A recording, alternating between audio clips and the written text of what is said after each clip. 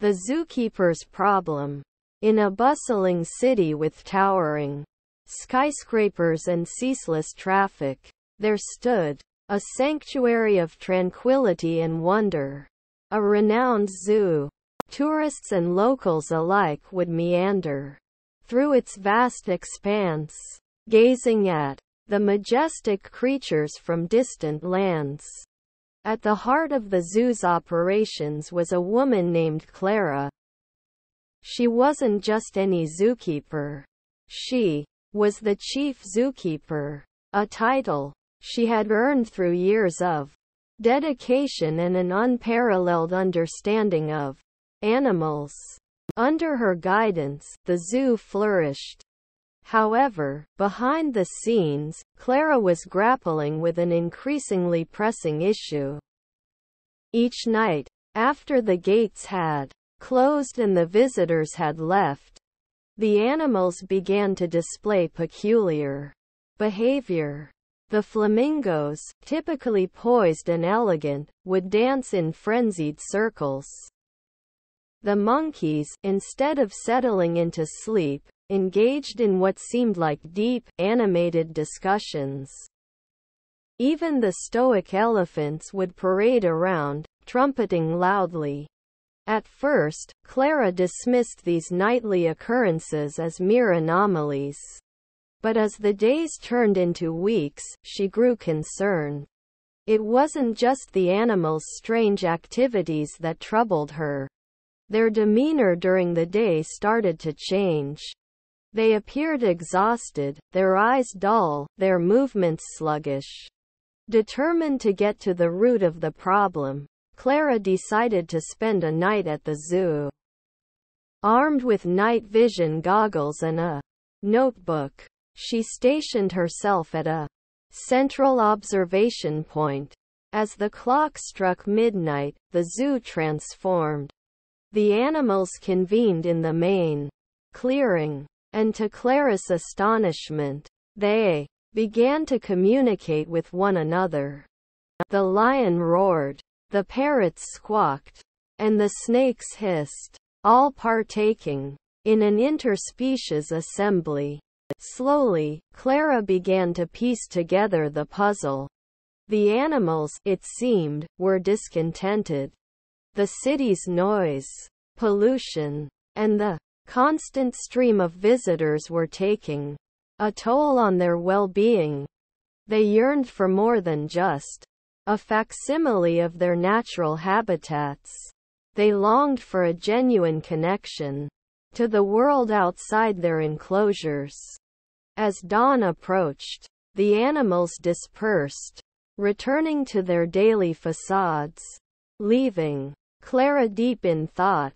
She had to find a solution, not just for the zoo's reputation, but for the animals she deeply cared for.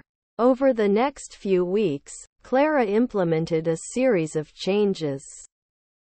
She collaborated with environmental engineers to create more naturalistic habitats and introduced a new visitors program.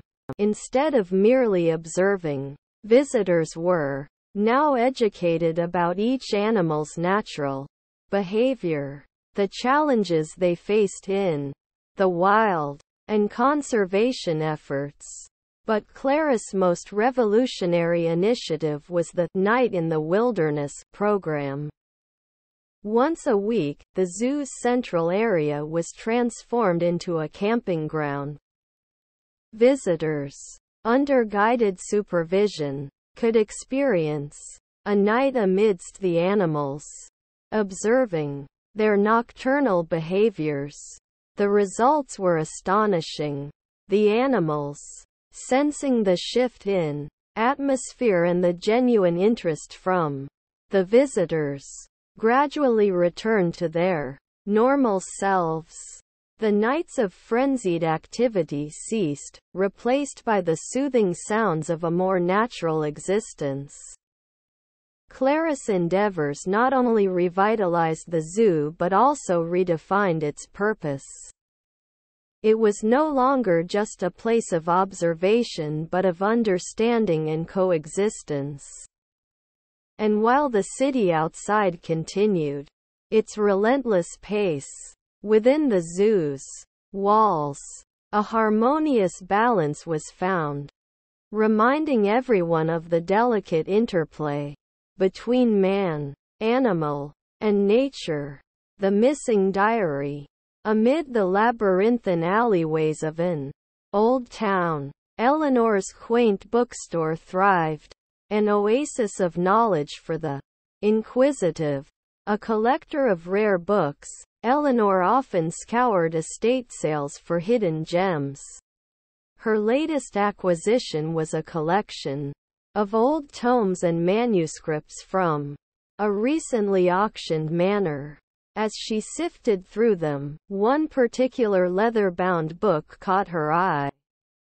It wasn't like the others, filled with tales of far-off lands or intricate illustrations. Instead, the pages contained handwritten entries, recounting daily events, dreams, and intimate confessions. It was personal, raw, and compelling.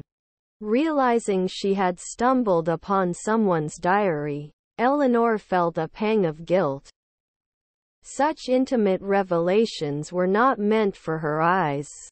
Yet, a recurring theme within the entries intrigued her, a veiled reference to a hidden artifact with unparalleled power. Eleanor pondered her options. She could place the diary back, disregarding its content. But the allure of the artifact and the mystery wrapped around it was too tempting. With the town's rich history of myths and legends, she considered the possibility that the artifact might indeed be real. Collaborating with Patrick, a local historian and close friend, Eleanor began deciphering the cryptic clues within the diary. Days turned into nights as they pored over Old Town maps, cross-referencing them with the diary's entries. Their research led them to an old, dilapidated chapel on the town's outskirts. Hidden within its crumbling walls, they discovered a secret chamber. The room was empty, save for a stone pedestal at its center. Resting atop it was a simple copper box, its surface weathered and aged. Inside, they found an ornate key, cold to the touch and radiating an otherworldly aura. They soon realized the key wasn't just a relic but the embodiment of the artifact's power. It held the ability to unlock memories, allowing the wielder to relive past experiences or explore the memories of others.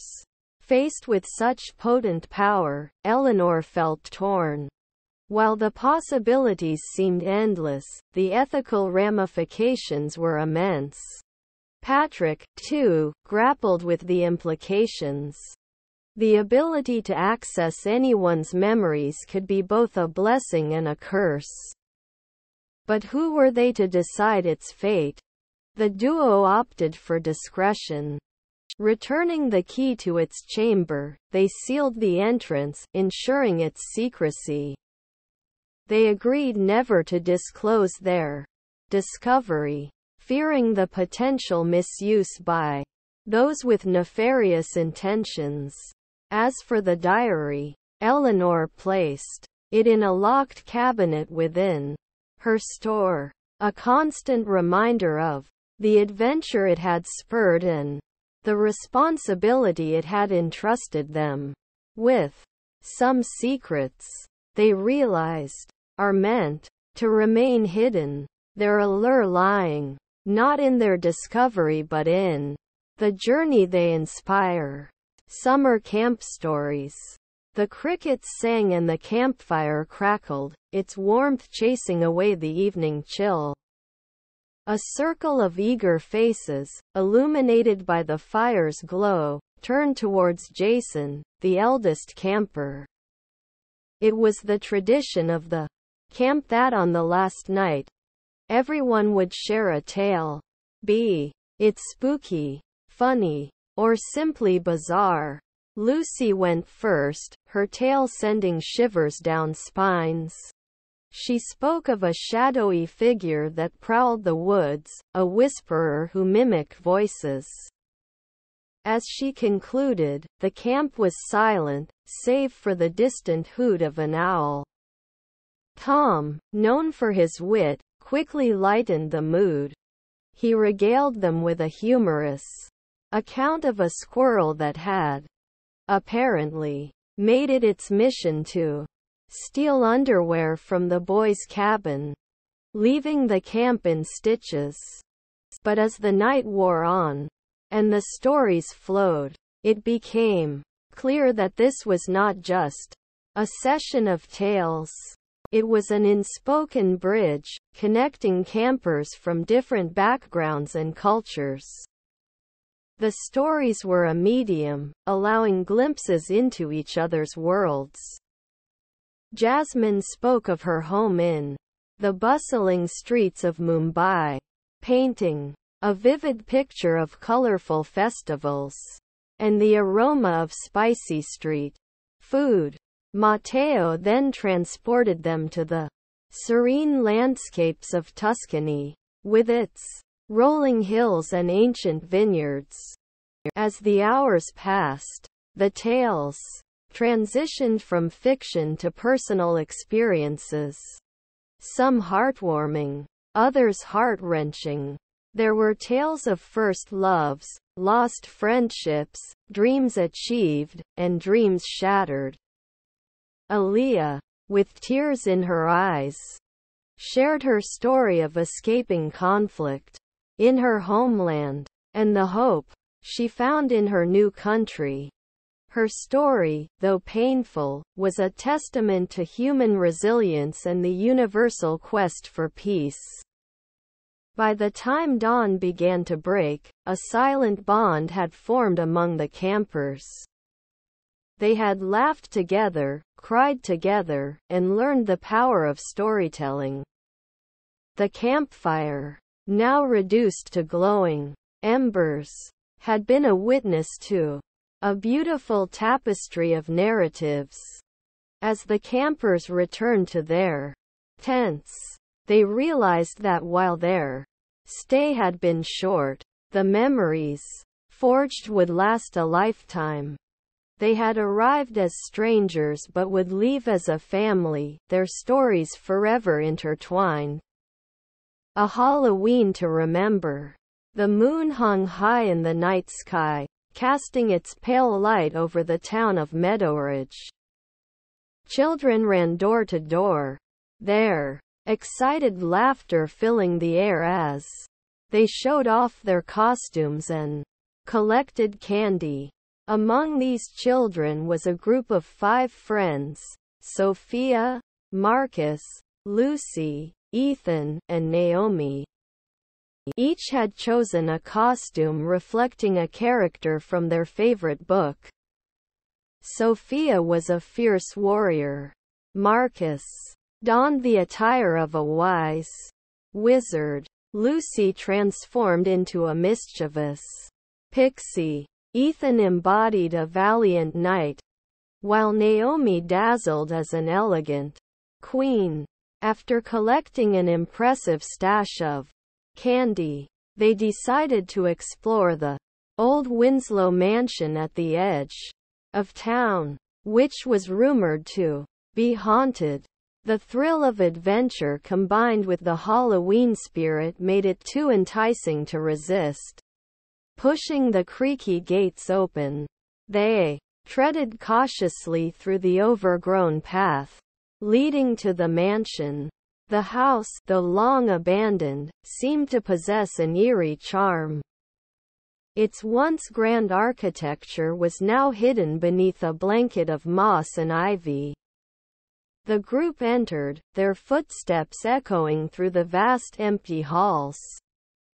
The initial fear was soon replaced by awe as they discovered rooms filled with ancient artifacts, dusty books, and grand paintings. As they ventured deeper, Lucy found an old music box. On opening it, a haunting melody began to play, echoing through the mansion. It was then they heard it, soft whispers and faint giggles. The atmosphere grew cold, and shadowy figures danced at the periphery of their vision. Terrified, the friends clung to each other. It was Ethan who spotted a diary on a wooden table. As he flipped through its pages, he realized it belonged to Lady Elizabeth Winslow, the last known resident of the mansion. The diary spoke of her grand parties and her love for music and dance. It became evident that the spirits in the mansion weren't malevolent. They were remnants of the past, reliving their joyous moments. Taking a deep breath, Sophia started humming along to the tune of the music box. One by one, the rest joined in. As they sang, the shadowy figures became more pronounced, revealing men and women in exquisite ballroom attire, dancing gracefully. For what seemed like hours, the living and the spectral danced together in harmony. As the first light of dawn began to break, the music faded, and the figures disappeared, leaving the mansion in silence once again. Exiting the mansion, the friends were in a state of disbelief. They had not only faced their fears but had experienced something truly magical. Years later, as adults, they would often recall that Halloween night, not for the candy or costumes but for the enchanting dance they shared with the spirits of the past. It was indeed a Halloween to remember.